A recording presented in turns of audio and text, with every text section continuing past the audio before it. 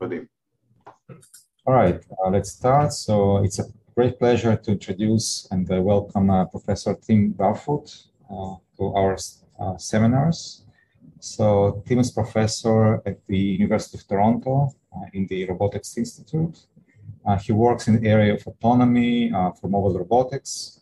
A bit about Tim, he has a quite long bio that I will not read in full, I guess. But he's been a faculty since 2007. He was a visiting professor in University of Oxford in 2013.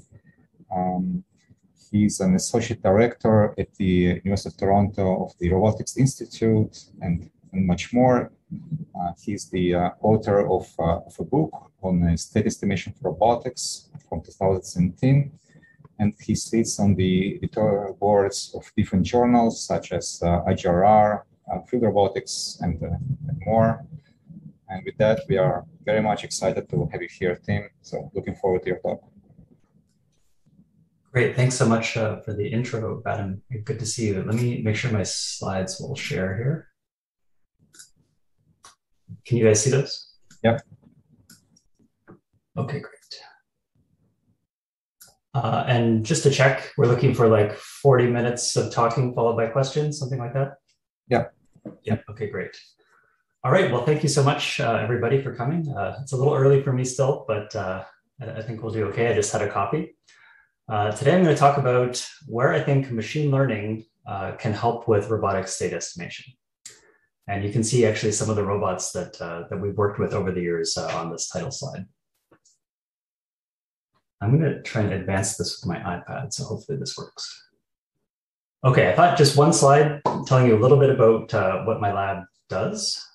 So we kind of do two things. We like to do bottoms-up, curiosity-driven research. So we're developing new algorithms for robot autonomy.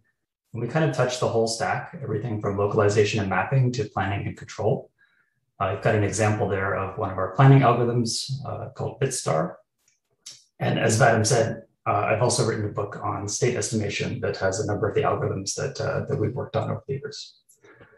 We also do top-down research, so we get involved with industry partners and other organizations to try to deploy some of these algorithms for real-world applications. And these are some of the robots that we've worked with over the years. A lot of them are off-road applications. I kind of started in planetary exploration, but my interests have broadened now to lots of different applications of mobile robots.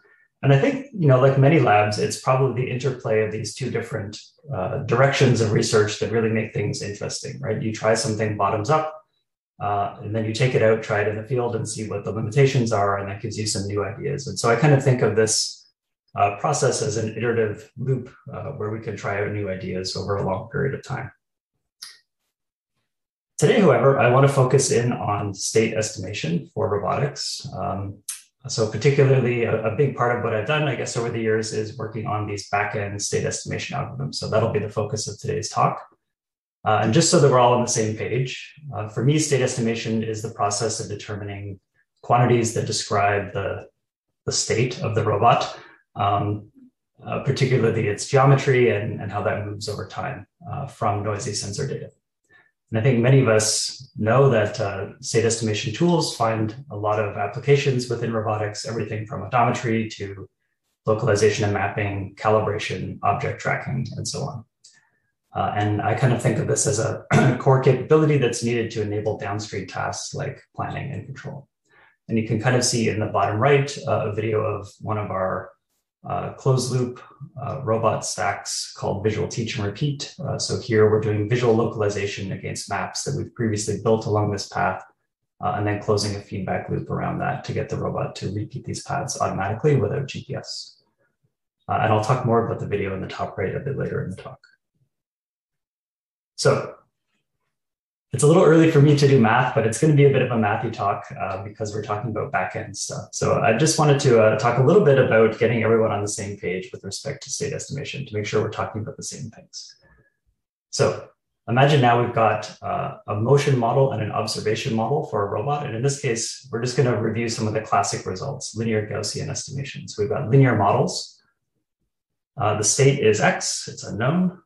We have some inputs that we apply to the robot.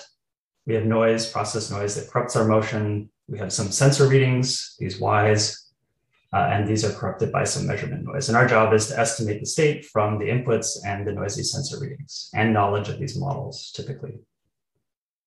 My favorite way to solve this problem is to kind of write it at the batch level. So we write everything at the full trajectory level. You can lift all these quantities up to be at the full trajectory level with a number of definitions that I won't go through, but we can write them down very, very tidily with these lifted forms of the motion and observation models. And then, for example, we could do Bayesian state estimation. So we could write a joint likelihood for the state X and the measurements Y given the inputs V. And this would be a Gaussian that kind of looks like this. So we've got the mean and the covariance here for this joint state estimate. We could then factor this. So we can always take a joint likelihood we know and factor that into P of X given Y and P of Y. So I can do that and just throw away the P of Y part. And that gives me P of X given Y and V, the things that I know. And again, we've got a mean and a covariance. And if I rearrange this, we get back to, hopefully, for some of you, some familiar equations called the batch linear Gaussian state estimation equations. So this is a linear system of equations for the unknown state X. It's got the inputs and the measurements, and this left-hand side turns out to be the inverse covariance of our estimate. So I kind of think of this as a very classic result. And of course, we can solve this in a number of different ways. In fact, that's not the only way we could have gotten to these familiar batch linear state estimation equations. There are other routes we could have taken as well, right? We could have taken a maximum a posteriori approach where we define some kind of cost function that represents the negative log likelihood of the data. And then we could try to find the X that minimizes that cost function, for example. Another way to think about this problem is as a factor graph, right? So we could take these cost terms and we could represent them as like soft constraints between the various state variables. We can have binary constraints, unary constraints, and all of these color-coded terms kind of match up across this diagram. And so we could then try to solve this problem as a factor graph. And either way, we could take any of these approaches, but ultimately, I still kind of think of things as linear algebra. And for me, everything kind of comes back to solving this linear system of equations that I presented on the previous slide. Now, if we're just estimating a robot state and we don't have to worry about landmarks, this left-hand side ends up being block tridiagonal, and then we can use a number of different solvers to solve this problem. The classic being exploiting that sparsity would be the RTS smoother solution, where we do a forward and a backward pass to solve the problem. Forward pass, of course, is known as the Kalman filter. There's other ways we could solve it. There are so-called square root information filters and smoothers. I like one called the Cholesky forward backward smoother. But we could also do things like Gaussian belief propagation. And in fact, for this linear Gaussian problem, the sum product rule would be exact in this case. So these are classic results. And I think a lot of what we do in robotic state estimation, it kind of still likes to reference back to this very classic set of results. But the question is, how can we actually move things forward to more realistic situations while still leveraging some of the nice things that we've learned from this classic linear Gaussian problem? So in real robotic state estimation, there are a number of things that we kind of need to think about beyond that classic setup. I'll briefly cover, this is in my outline of the talk actually. So I'll talk a little bit about how we've done some work on continuous time trajectories, very briefly talk about how I like to handle rotations in state estimation. And then the lion's share of the talk will actually be on two topics towards the end, not towards the end, but the last 2/3 of the talk will be these new topics where we're really focusing in on learning the models that we would want to use within state estimation. So taking a data-driven approach to try to think about how we can learn some of the models and not assume that we have those a priori. So we'll take a look at two different approaches we've been exploring, one that's based on Gaussian variational inference, and a second that uses Koopman kernel embeddings to lift the problem into a higher dimensional space where it's easier to deal with. Okay, so I'll briefly review these two things on the left, and then I'll leave most of the time to do these new topics on the right. Okay, so continuous time trajectories. It's too early. Why might we be interested in dealing with continuous time trajectories? There are a lot of sensors in robotics that actually are motion distorted. So things like spinning radars, spinning LiDARs, we kind of assume that when we get a LiDAR scan that all of those points that we got came from the same pose. The robot was in the same pose when it gathered that information. But that's not actually true because a lot of these things are mechanically actuated. And so in fact, as the robot moves, the data becomes distorted in the acquisition of the scan. The same is true of rolling shutter cameras and other types of sensors. So one way that we can start to deal with this is to go back to our state estimation problem and now think of the robot's trajectory as a continuous function of time. So now we could say that we have some state x of t that's a continuous function. We still have process noise, measurements, inputs, measurement noise, but now we're going to think about it a little bit differently. So in this case, the motion model is a continuous differential equation, and the observation model is still assumed to be taking discrete measurements because most of our sensors are digital.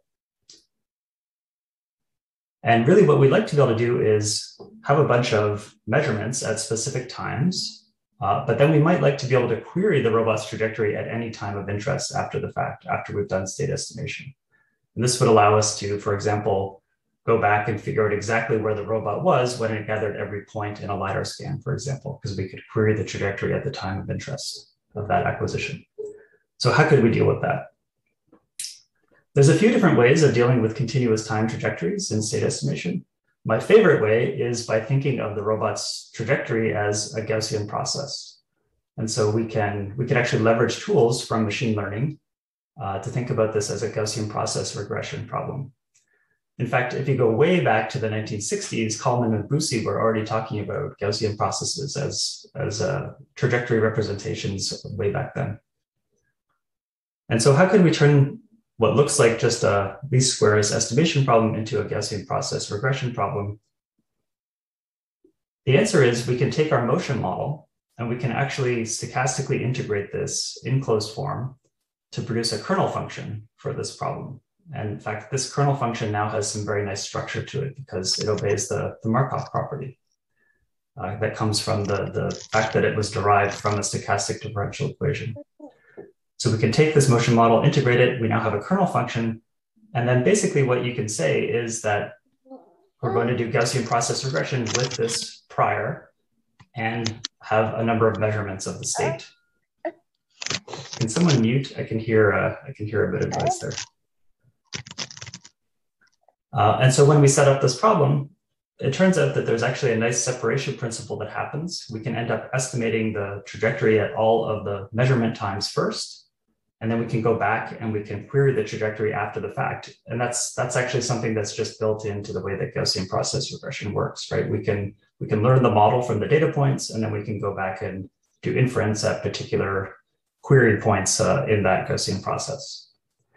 And it turns out then that the choice of the prior, in fact, determines the interpolation scheme that we use. So if we pick this motion model, we get a very particular way of doing interpolation that essentially obeys the motion model. And the kernel function, in fact, has this structure to it owing to the fact that it came from a stochastic differential equation that obeys the Markov property. And this means that we can actually do Gaussian process regression quite efficiently. Normally, the cost of doing a query would be cubic in the number of data points, but with this type of prior, it turns out to just be linear in the number of data points. In fact, the query ends up being order 1 because you only need the data points on the 2 times that bracket the query time in the query. And so the initial solve turns out to be order k for the number of measurements that you have or times that you have. And then each query is order 1. And if you have n of those, it would be order n to do the queries. And it turns out then that at the measurement times, we're doing exactly, if it was a linear problem, we're doing exactly the same thing that we would have done in the classic least squares linear Gaussian estimation problem that I presented at the beginning. The only thing that ends up being different is how we do the query. I should also say that the other thing that's a little bit different is that the fact that we've used this particular motion prior and stochastically integrated it tells us exactly how to build the covariances that are associated, and actually the the A and the Q associated with the motion model. So it's a very particular way of building those. But in the end, solving at the measurement times is exactly the same as the classic discrete time least squares problem. Only now we have actually a more principled way to build the prior, and we can interpolate and extrapolate cleanly using the same scheme that we used to build that motion model. So we don't have to pick some ad hoc way of interpolating after the fact. It's built into the problem. So that's just a little review of some things we've done with continuous time estimation. I would encourage you to take a look at this Gaussian process approach to doing continuous time trajectory estimation. I also just wanted to briefly talk about rotations and how we handle those. So I think many people that have worked with mobile robots realize that how to represent uncertainty for poses gets a little bit complicated. And particularly the thing that throws a wrench in the works is how to deal with rotations. And there's these classic diagrams from probabilistic robotics and this great paper by Greg Chirikian's group where they said the banana distribution is Gaussian. And so if you take a classic differential drive mobile robot motion model that's driven by white noise, and you propagate that forward and draw samples from it, you kind of get this thing that happens where the robot's state kind of spreads out in this banana distribution. And it turns out that becomes fairly easy to model using what are called matrix Lie groups, if you haven't seen those before. And so what we can do is think about how can we represent uncertainty for rotations. They don't happen to be vectors. They're a different mathematical object that have different properties. But the way that our group and many others, I guess, also like to represent uncertainty for rotations is to actually exploit the structure of these so-called matrix Lie groups.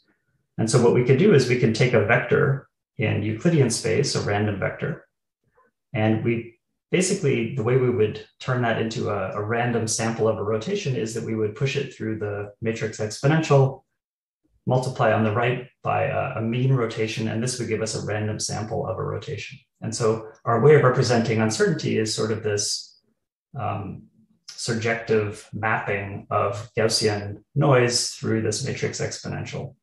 And this allows us to represent things like this banana distribution quite nicely. And if you like, you can kind of think of it like this.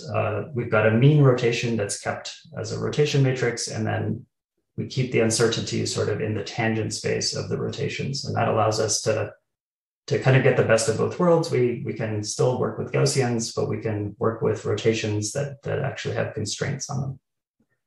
And for optimization, we can kind of do a similar thing. We can think about trying to optimize a function of a rotation. And I think I skipped saying that rotations come with constraints. Sorry about that. It's still a little bit early. And the way we like to deal with optimization problems then is to think about how we can do those still obeying the constraints. So what we like to do is avoid having to do constrained optimization because that gets a little bit complicated and expensive. We like to turn this back into some kind of unconstrained optimization problem. And so effectively what we're doing is on manifold optimization.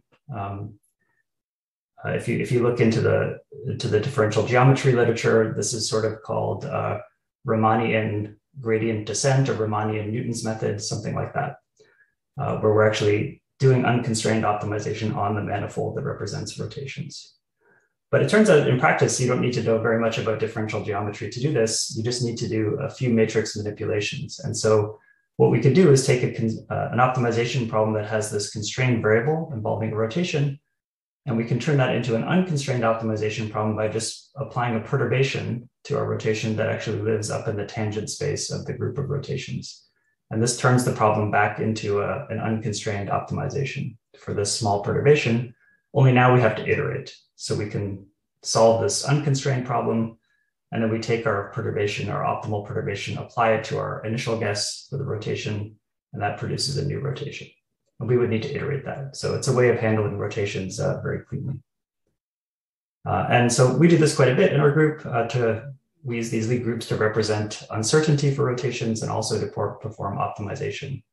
And I would just advertise that if you haven't done it this way, it's great because it avoids dealing with any singularities that come with a lot of representations of rotations. we end up doing unconstrained optimizations, and all of the manipulations are basically at the matrix level, which makes it less likely to make mistakes in your algebra. So that is a bit of a whirlwind of a couple of topics that are near and dear to my heart that we've worked on quite a bit. Here's just an example of putting those pieces together. So here, this robot is, actually, this is a robot that's estimating motion from a sequence of LiDAR data.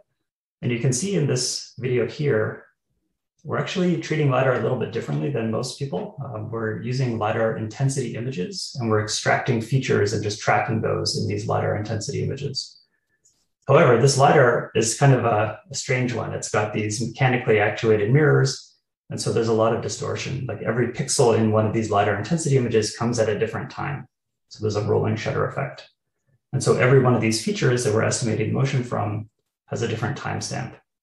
However, if we represent the robot's trajectory as a continuous function of time, and we associate every feature appropriately to the correct point on that trajectory, we can do very accurate state estimation. And what you're seeing in the video here is actually, we didn't use all of the raw points in the scan, but what we did was we went back and queried the trajectory at all of the times of every point in the raw scan, and then we put those back together into a very crisp point cloud based on that interpolation scheme. So this is an example of using a smaller number of measurement times to estimate the motion, and then querying the trajectory at a large number of times to build a model after the fact. And so all of that becomes enabled by the tools that I just mentioned, the continuous time trajectory estimation, as well as dealing with rotations as part of the trajectory. And if you're interested in this, you can check out my book. There's also a number of open source tools. So we have I guess a competing solver to GTSAM. It doesn't do as many things, but it does a few other, it's like a niche solver. If you want to do continuous time trajectories, you could check out our Steam solver, which is on GitHub. And also there are some libraries related to the underlying leap group math tools that we use within the solver. Also, I'm actually on sabbatical right now, and I'm working on a second edition of this book. So if anyone actually reads the book and has any ideas for extensions, please email me about that. Okay, so that was, I'm gonna skip that one. That was sort of the retrospective part of the talk. So now I want to talk about a couple of new things that we're working on. And so here, we're going to go back to state estimation again. And now we're going to think about what happens if we don't actually have all of the models that we typically require in these backend solvers. How can we use data to help us figure this out? And so we'll start with a new topic we've been working on called Gaussian variational inference. So let's go back to our problem now. And now, just to confuse you, I'm going to change the notation to these Greek symbols instead of the X's, Y's, and V's. And I'm doing that to indicate that now actually we might have nonlinear motion and observation models. So the models I showed you previously were linear. Now imagine we've got F and G, which are nonlinear motion and observation models. And I think many of us probably, the first thing we might try when we're faced with these is we would take our old friend linearization and try to linearize the models, and then go back to the tools that we've been talking about in this talk, right? It's the RTS smoother, the Kalman filter, things like that, MAP batch estimators. And then we would iteratively linearize. So that's certainly one thing we can do. But we've been thinking about what are some other things that we could do rather than just deciding to linearize up front. So another thing that we could think about is a more general starting point for defining the state estimation problem, variational inference. And so the idea here is what we really want to do is just start with some kind of data likelihood objective. And here it's negative log P of gamma, the sensor measurements. And we might have some unknown parameters theta. So these might parameterize our state estimate or other things in our model. And we might just want to minimize, in this case, this data likelihood objective, produce the state estimate that is most likely to explain the data. Sounds like MAP estimation, right? But it turns out that you can take this data likelihood objective, and there's a classic decomposition of it into two terms. One that's the negative KL divergence between the true posterior and an estimate of that posterior. And the other is this upper bound term. So this is not new to us. This actually comes from way back in machine learning. And here, Q is now going to be our our approximation. So let's say we choose that to be a Gaussian, right? We work a lot with Gaussian estimates. What if we were to choose that to be a Gaussian? How could we leverage this framework? Well, typically what we do in MAP state estimation is we just try to find the mean that minimizes some kind of objective. Here, we're actually going to try to optimize all of the parameters of our Gaussian. So not just the mean, but also the covariance to try to minimize this data likelihood objective. So this is a little bit different now than MAP, right? We're optimizing the entire parameterization of the Gaussian together.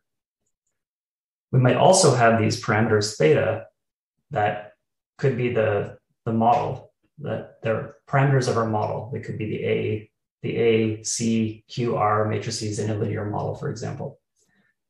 And it turns out that if you want to both optimize your model and find the best trajectory, you can do this using expectation minimization in this case, because we're trying to minimize. And the way this works graphically is we want to push down this blue data likelihood objective. The KL divergence is very difficult to work with because you need knowledge of the full posterior. But you'll notice in the upper bound term, we actually only need this joint likelihood of the state and the data, which is something that's easier to work with. We don't actually need to do inference in this case. And so the way this works is we're going to try to drive down that upper bound term, which will then push our data likelihood objective down. And we do this in 2 steps. In the E step, we hold the parameters, our model parameters fixed, and we basically do state estimation, and this pushes down the upper bound term. And then in the M step, where we're going to try to learn our model parameters, we hold the distribution for the trajectory fixed, and then we optimize with respect to the model parameters. And this also pushes the upper bound term down. It usually makes the KL divergence bigger, but that has the effect of pushing the actual objective that we care about even lower.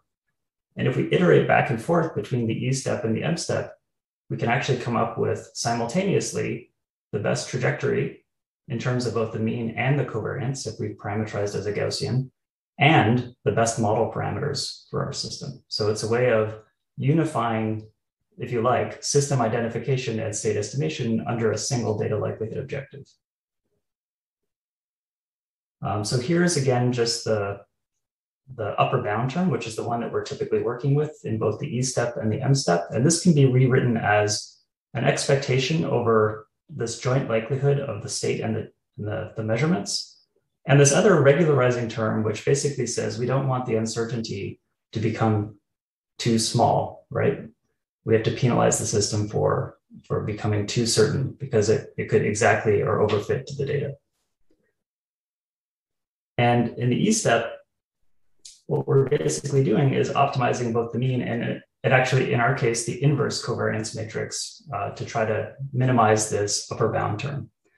And in 1D, that kind of looks like this. Here's what the data likelihood objective looks like. We're taking steps in this space of both the mean and the inverse covariance. And this is what we would do. We would try to get to this exact point here.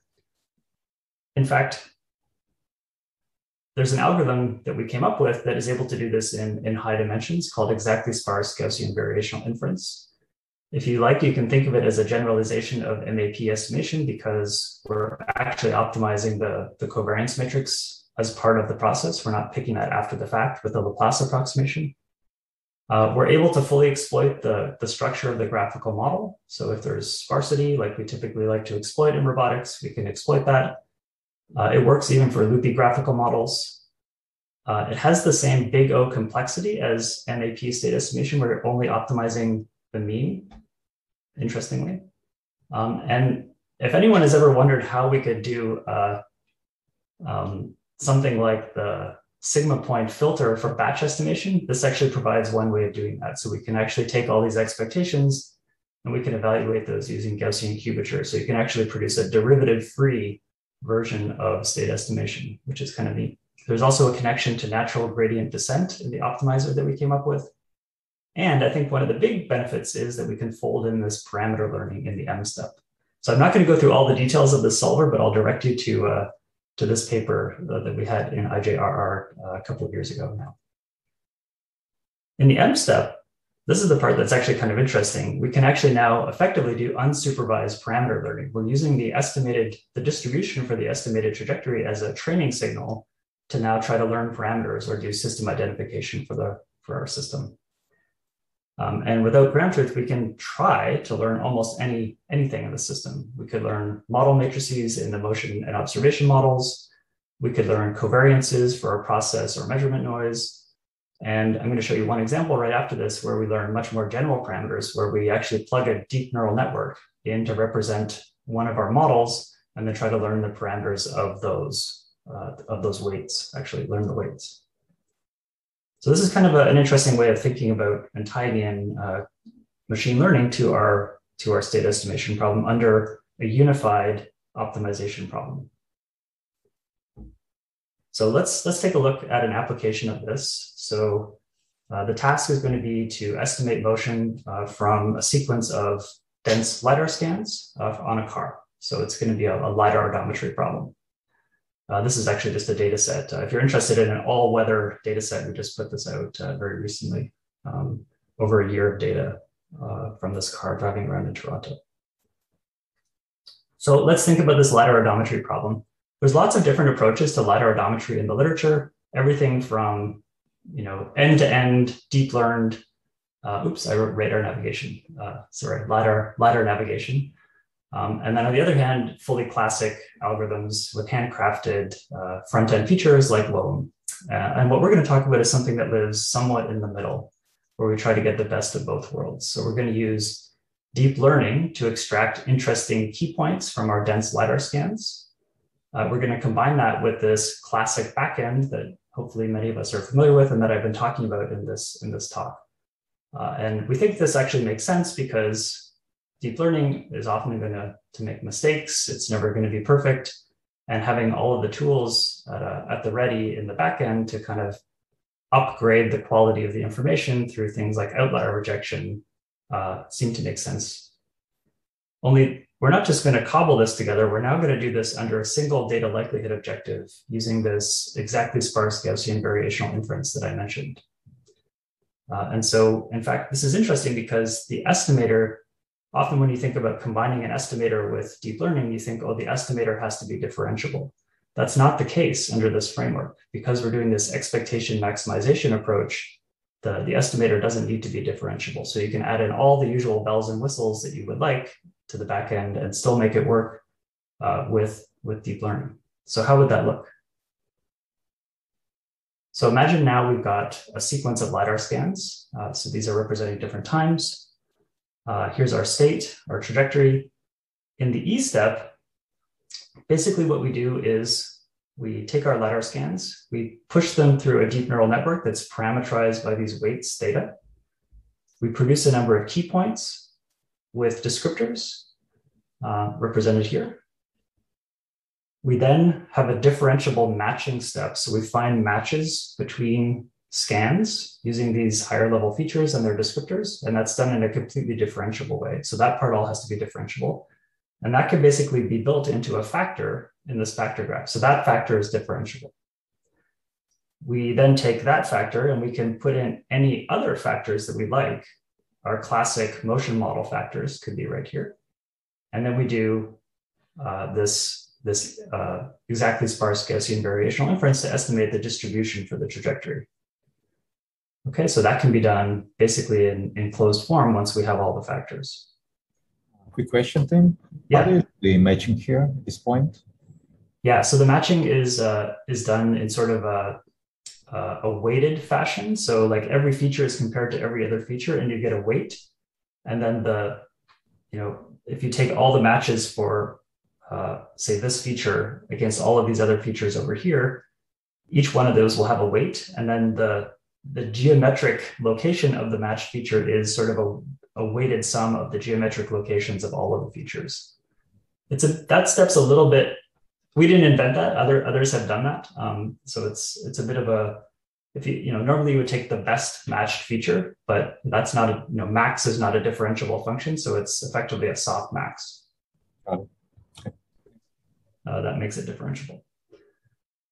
Okay, so we've done the E step, which is basically classic state estimation. The neural network weights are fixed.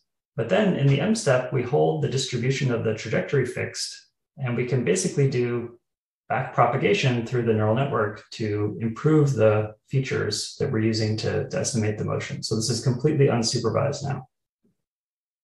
And we can use standard deep learning tools for that. So although we've started from a common data likelihood objective, we don't have to write all different tools. We could still use standard tools for both the back end and the front end. Excuse me, if I may. Yeah. Could you go back a slide for a sec? Yes, sure. Do you, does someone choose for you what states are matched to what states, or are all states matched to all states? And then like in the whole trajectory. So we do this when we're doing learning. We do this in sort of a mini batch setup. So we take like a small subsequence of the trajectory, and the matches are actually within that window. The matches actually look like this pattern of factors here. So we're always matching. In this case, we're matching all of the scans back to the first scan in the window. But you could try to match. You could add in additional factors if you want. We experimented with that, and we found this worked reasonably well. It works because you're putting these additional factors in here as well to tie things together. But you could pick whatever pattern you like. But yeah, we're not trying to match things from the start of the trajectory to the end. We're working in little mini batches. We're randomly picking those mini batches during training from different places in the trajectory, in the training trajectory. Thanks. Okay, so an example of that working is here. So let's just pay attention to the left-hand video for a second. So this is LiDAR data from the Oxford dataset. And what you're looking at is the training process unfolding. So when we begin, the neural network is initialized to random weights. And you can see that we're going back and forth between estimating the trajectory and improving the weights that extract the features. And we're able to simultaneously estimate this trajectory and figure out what features to pay attention to from the LiDAR data without any ground truth. And then on the right, you can see an example at inference time at testing from the Kitty dataset, so a totally different dataset where we're extracting these features. So this is just the E step running in a sliding window fashion now. So the training has already been completed on the Oxford data. Now we're just doing testing. And it comes out pretty well. It works. It's not as good as the very best hand-coded LiDAR odometry, but I would say it's respectable. And so if you're more interested in more details, the paper reference is there. And that paper actually won the best student paper award at ICRA last year. So that was one way of trying to think about learning models using this Gaussian variational inference technique. It looks like I might have just enough time to squeeze in the second approach, which is Koopman kernel embeddings. Totally different way of thinking about learning models. So we can go, let's start with this. So it turns out that in machine learning, a lot of problems turn out to be easier if you lift them up into higher dimensions. And the classic example is support vector machines. So you might want to build a classifier that separates the red dots from the blue dots. And in the original space where you're given the data, it might be hard to build that classifier. But if you lift that up into some higher dimensional space, it turns out you could maybe use a linear classifier. That's basically how SVMs work. And so the classic example of that is this XOR data. So there's no way to draw a line that will separate these red and blue classes perfectly. But if you use this set of features, so if you just design 3 new features, X1, X2, and X3, where X1 is just the original Xi1, Xi2, and then the product of Xi1 and Xi2, and you replot your data in this higher dimensional feature space, you can now separate the data exactly using a plane. And for dynamics, it turns out this idea holds as well. You might start with some nonlinear motion model. It turns out if you lift this up into a higher dimensional space, it's always possible to write this. It might be an infinite dimensional space. It's always possible to exactly write these dynamics as a linear model. And so this is based on Koopman theory. There's this paper that's gaining traction in robotics by Koopman, 1931. People have been looking at this for doing things like system identification and control. So we wanted to think about how could we use this in state estimation. And an example of lifting dynamics up is here. So here's 2 coupled ordinary differential equations. They're nonlinear because there's this Xi1 squared term here. But if you design 3 new features, xi1, xi2, and xi1 squared, you can rewrite these dynamics exactly as a linear system. In this case, as a very low dimensional linear system. In general, it might have to be a very high dimensional linear system to get the dynamics to be exact, possibly even infinite dimensional. But we can truncate that and get a pretty good approximation. So it's a different way of thinking about linearization by lifting it up into a higher dimensional space. So what's the idea here for state estimation? We can start with our nonlinear state estimation models again. And that, we've talked about how our first move might be to try to linearize these to produce something that looks like our linear equations from the very start of the talk. But a different thing we can do is to go this route. So one thing we're going to do is actually restrict our nonlinearity to be a control affine style nonlinearity, which is pretty typical for representing motion models in robotics. A lot of our common motion models can be written in a control affine form, where you have a nonlinear function of the state multiplied with the inputs.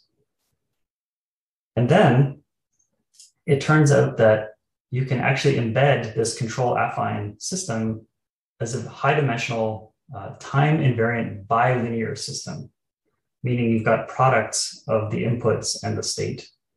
So this is actually shown by Ram Vasudevan's group in this paper here. So that's not new to us. But what we noticed is that for state estimation, if the inputs are already known, you can actually reorganize this into a time varying linear system by just taking the inputs and moving them into a new time varying state transition matrix A. So it turns out then we can take this nonlinear system, we have to lift it up into this higher dimensional, write it as control affine, lift it up into this higher dimensional time invariant bilinear system, then rearrange it as a higher dimensional time varying system. And then we're actually back to linear equations. In fact, these equations and these equations are identical. Only now, in the approach that we normally do, this is like low dimensional, and we have to iteratively relinearize as we do our state estimate. Only here, the linearization happens once and upfront. We don't have to relinearize. So now we have exactly a linear system in this higher dimensional space. So if you like, what we're doing is we're taking low dimensional nonlinear system and writing it exactly as a linear system in this higher dimensional space. Okay. And so how can we then use this for state estimation? Well, if we have a bunch of data in this lower dimensional space, we just have to pick these lifting functions. And I won't get into the details, but we use random Fourier features to do this. So we lift this up to like a few hundred dimensions for each state. We write this as a time invariant bilinear system. And then it turns out that what we can do is actually learn all of these model matrices, the A, B, H, C, and the covariances for the process noise and the measurement noise. We can learn all of those in closed form just using a least squares fit. That turns out to be very easy to do. So every system now looks exactly like this one, and we only need this one algorithm for figuring out all of the model matrices in this lifted space. We then convert this to this linear system, time varying linear system, and then we just do classic RTS smoother in this higher dimensional space. So nothing fancy on the estimation side. We're just good because it's linear. We can just take the classic linear Gaussian algorithms that I talked about at the very start of the talk and use those only now in a very high dimensional space. So we get back exactly the batch equations we had like on slide 2 of the talk. Tim, quick question. How do you decide about the dimensionality of that space? Is there some specific method or is it heuristic? Yeah, we experimented. I'll show you an ablation study at the end if there's time, where we looked at how many features do we need to keep and the effect on the quality of the estimation. Oh, thanks. And then once you've done this estimate, you've now got an estimate in the very high dimensional space. You have to drop this back down to the original space, and you can use something called the representer theorem to do that. So what does that look like? We tried this out on an ultra wideband localization problem. So we have a roving sensor that gets ranges to a number of ultra wideband anchors that are quite noisy. And we gathered some data by driving a robot around. This is like a small scale lab experiment, obviously, and the robot's gathering wheel odometry and getting these ranges to these anchors on the wall. So the data kind of look like that. We tried to make it hard to model by putting some metal plates in front of the anchors, which would just add some biases to the ranges that are being measured so that the standard off-the-shelf model of the sensor might not actually be that good, just to show how our data learning would be beneficial. And I will say, in this version of the work, we do actually need ground truth in the training phase to learn the models. We're actually working on removing that assumption at the moment, but for now, in the model learning part, we actually have to have ground truth. So there's actually a Vicon system. So we actually have wheel odometry, the ranges to the anchors, and Vicon data in the model learning phase. We then learn this time invariant bilinear system in the high dimensional space. And then we just solve the batch linear state estimation equation. So this video is actually showing the RTS smoother solving the batch state estimation equations in the forward backward passes. So you're seeing the forward pass right now. So this is basically the Kalman filter based on the learned models. It's a little bit noisy, but remember, we didn't have any models to begin with. No motion model, no observation model. This is all completely learned from the data.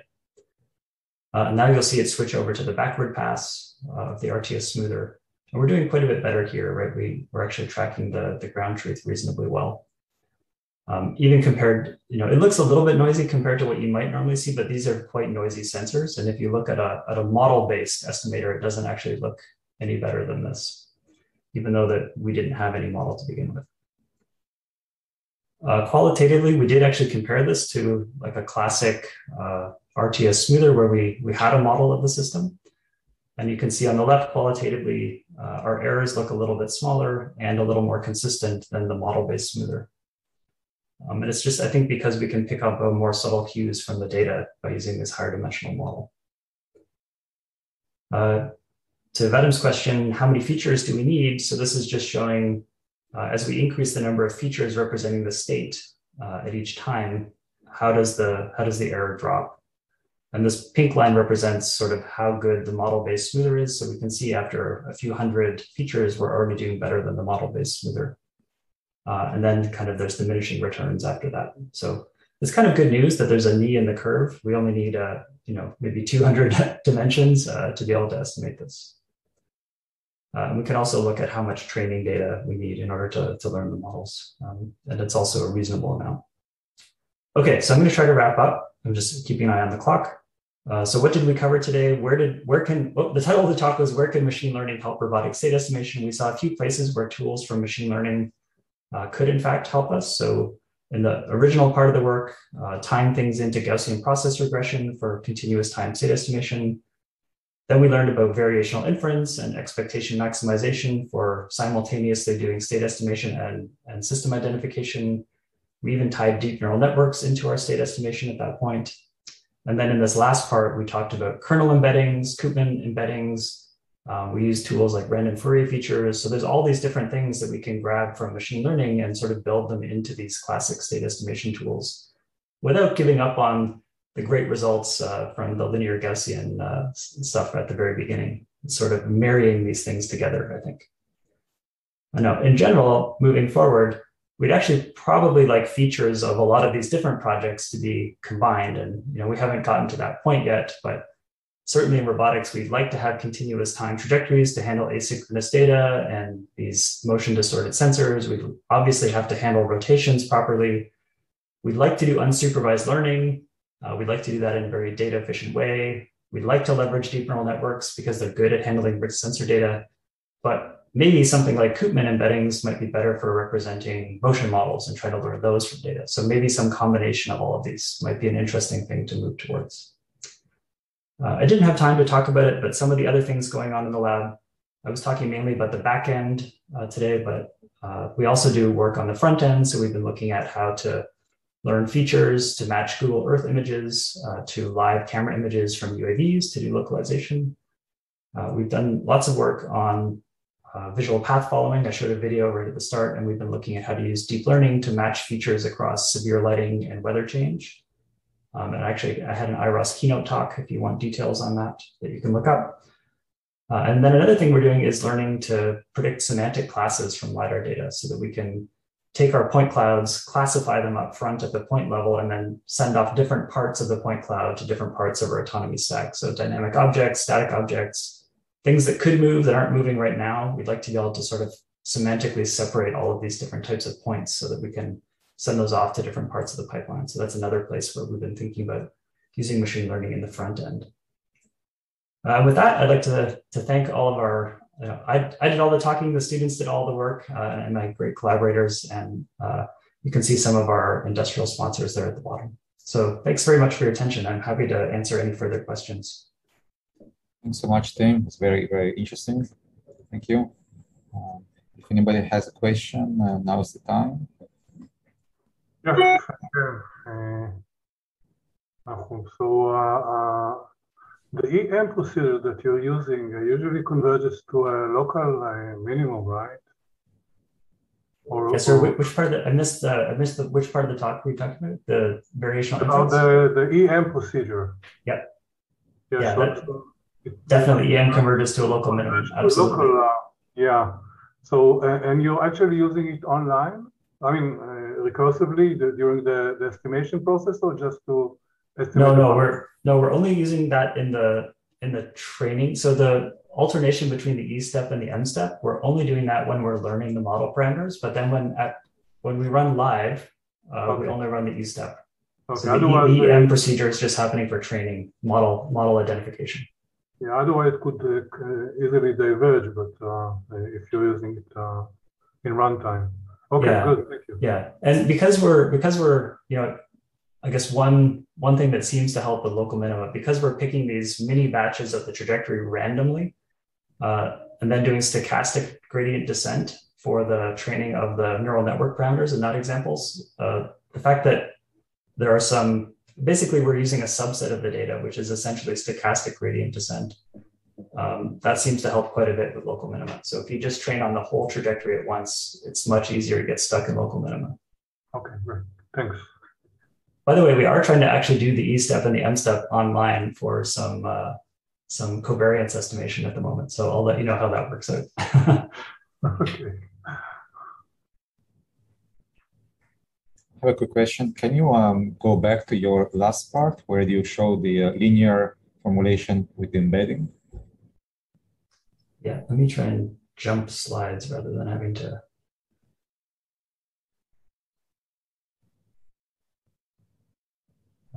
Maybe here? You compare the two, the standard one, right? This bit, right? Right. So on the right, you got your linear formulation, but with much higher, higher dimensional matrices, basically. That's right. Yeah. So can you comment maybe about runtime, or how much time does it take to actually solve the system? Yeah. So interestingly, when you build this into like the batch state estimation equations, you still have all the usual sparsity patterns that we would have, except that all of the block matrices are now bigger. Right. So instead of like each A matrix being 3 by 3 or 6 by 6, now they're going to be 200 by 200. Right. So it actually runs in real time. Amazingly, it runs faster than real time. And I think the key is we still exploit the Markov property and at the batch level, the sparsity of the problem. We're actually trying to do SLAM in the higher dimensional space now. So you still have this block arrowhead matrix, but it's enormous, right? Each of the blocks is really big. But it's if you're using sparse matrix library, it seems to work pretty fast, amazingly. Interesting.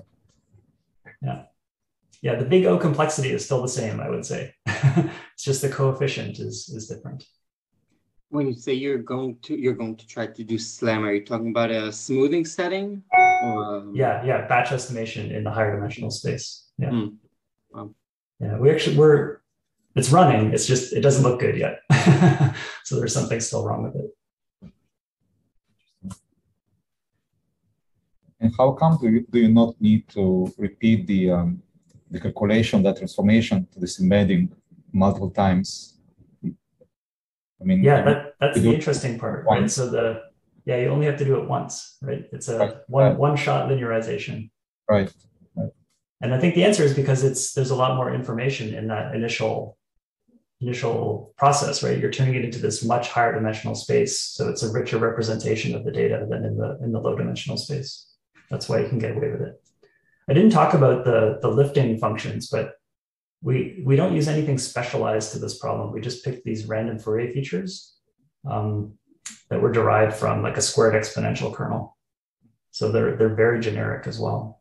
And we've tried this on a few different problems, and the same features seem reasonably good. So there's something about having the capacity to represent the richness of a model with a few hundred states instead of 3 that allows us to deal with it's enough to represent these types of nonlinearities that we have in robotics.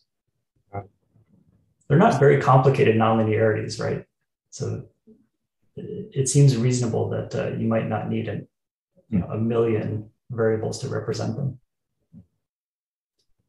One way I think about these features is like you're keeping more terms in a Taylor series expansion, right? Something like that. And calculating the coefficients is done one-shot style at once, one time, and that's all. Which coefficients do you mean? So if you use the analogy to Taylor series, you have to calculate. Yeah, right? that's right. That's right. It would be, yeah. I mean, it's an analogy, but Yeah, sure. like if you go back to those examples I gave of lifting things into those simple examples of lifting things in a higher dimensional space, one set of features you could pick is just all the powers of x, right? You could pick x squared, x cubed, x to the 4. And then your lifting function would be kind of like the coefficients in a Taylor series. Any more questions from you guys?